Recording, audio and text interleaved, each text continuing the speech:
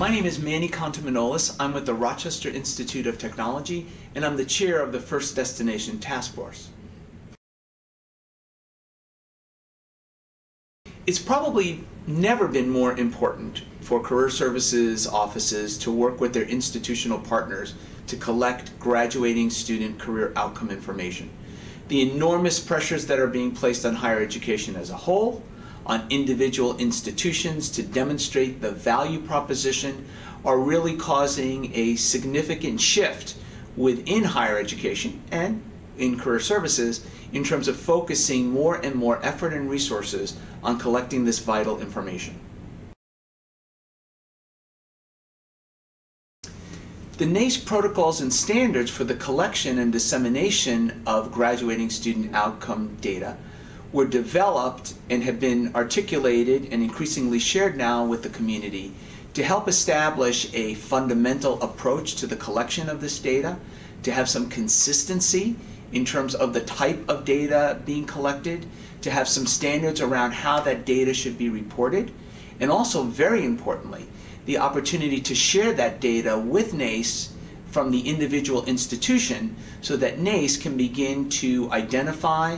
and track trending information about where graduates are going, the types of industries that they're working for, what are some of the things that we're seeing related to disciplinary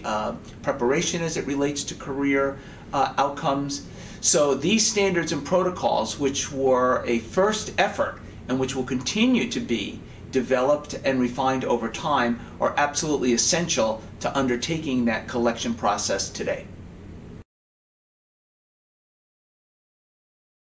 A Career Center can access those standards and protocols through the NACE website,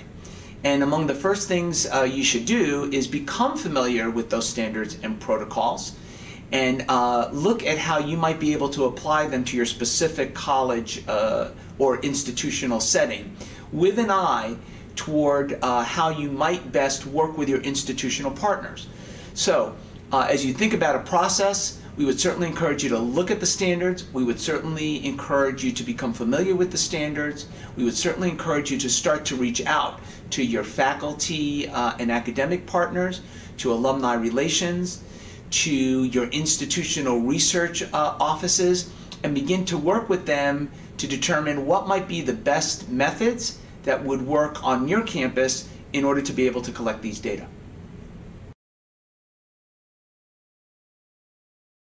I think among the best advice or best practices that we're seeing among those many institutions which are looking to implement these standards with the graduating class of 2014, and we've been very excited to see the number of institutions that are attempting to do so, realizing that even if they don't have everything in place for 2014, they'll be able to really learn a great deal and form that basis for collecting these data for the class of 2015, are some of the following. One,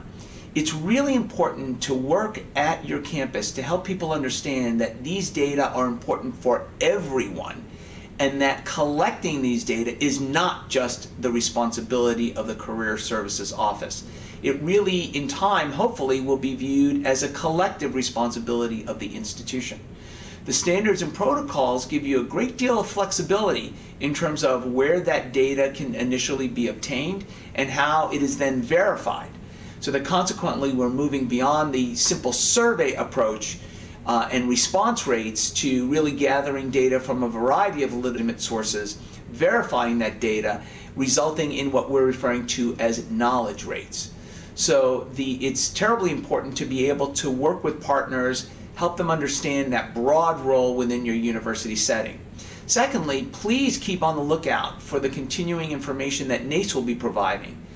As we start implementing these first standards, there will be a series of webinars, information on the NACE website, some opportunities to share best practices with your colleagues, and in this coming year we'll certainly be providing more information to the community about campuses that have been very successful in implementing these standards in the first round so that you can connect with some of these folks and learn more about what they're doing.